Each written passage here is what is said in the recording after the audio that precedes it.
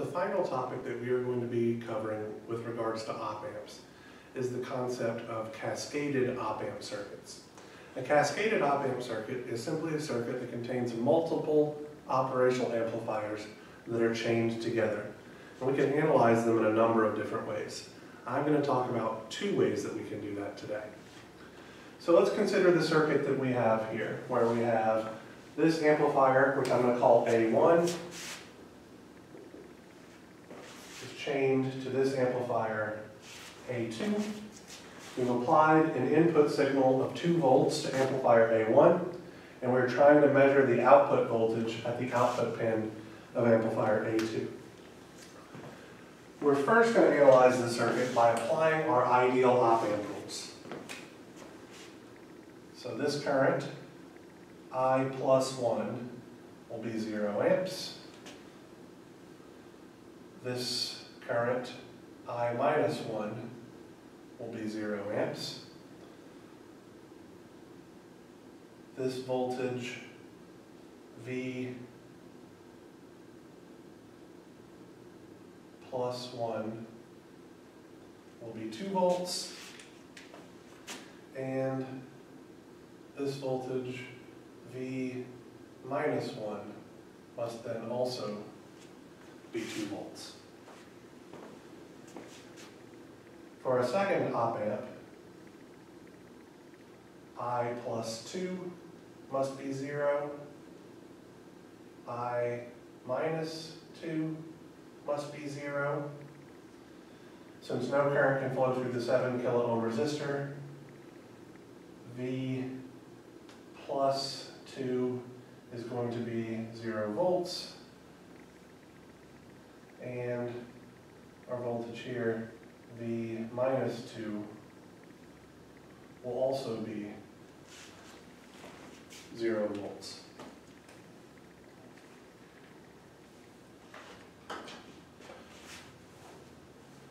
So, I'm going to label some nodes. I'm going to call this node A, this node B, this node C, and this node D.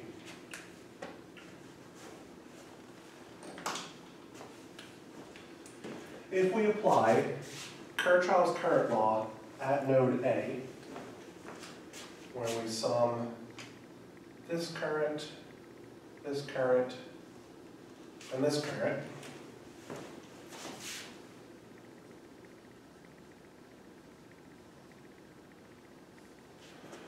we get VA minus 0 divided by 3 kiloohms plus our current directed to the right is 0 amps plus VA minus VB divided by 5 kiloohms is equal to 0. If we try to apply KCL at node B, we're going to run into a little bit of a problem. The current flowing up is well defined, the current flowing to the right can be described using our nodal voltages, but the current flowing into the output terminal of our op-amp, we have no way to quantify that in terms of our nodal voltages. What we're going to find is that we can never actually perform Kirchhoff's current law at the output of an operational amplifier when we're using the ideal op-amp model. And it's because we don't have any relationship that tells us how much current flows in or out of the output terminal. So instead, we'll move along to node C, and we'll be summing these 3 currents.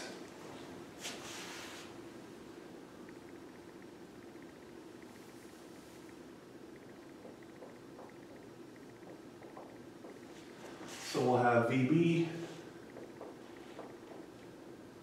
minus VC divided by 10 kiloohms plus 0 amps plus, sorry, that should be VC minus VB.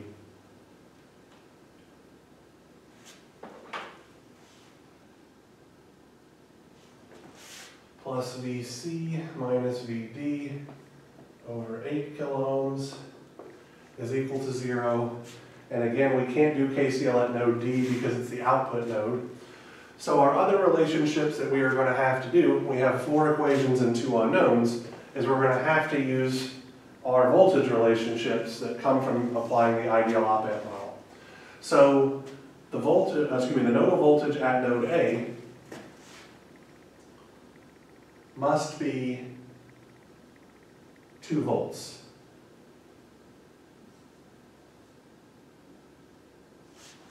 Because if there's 2 volts applied at the non-inverting input terminal, that same 2 volts appears at the inverting input terminal. Similarly, node VC has a voltage of 0 volts. If we solve these 4 equations simultaneously, what we find is that VA is equal to 2 volts, VB is equal to 16/3 of a volt, VC is equal to 0 volts, and VD is equal to negative 64 over 15 volts. Now, as it turns out, there's actually a much simpler way to get these exact results.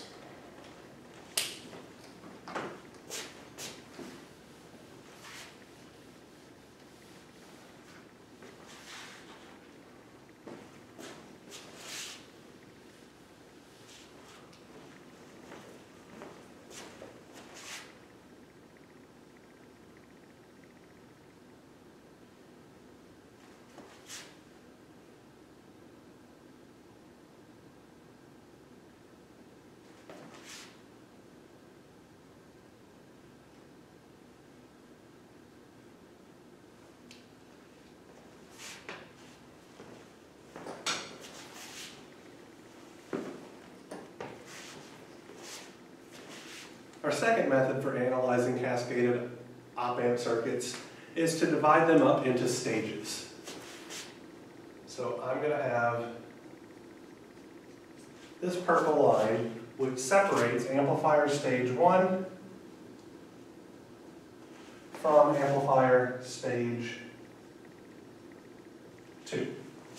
Now, if we were completely ignoring amplifier stage 2 and simply looking at what's going on in amplifier stage 1, we should easily be able to determine that stage 1 is a simple non-inverting amplifier, where our output voltage, which I'm going to call this VA1,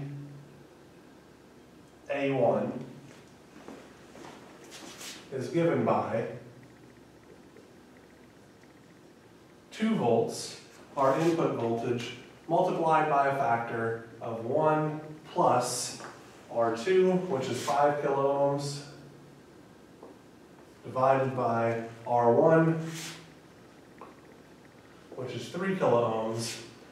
So that would be 2 times 8 over 3 is 16/3 of a volt.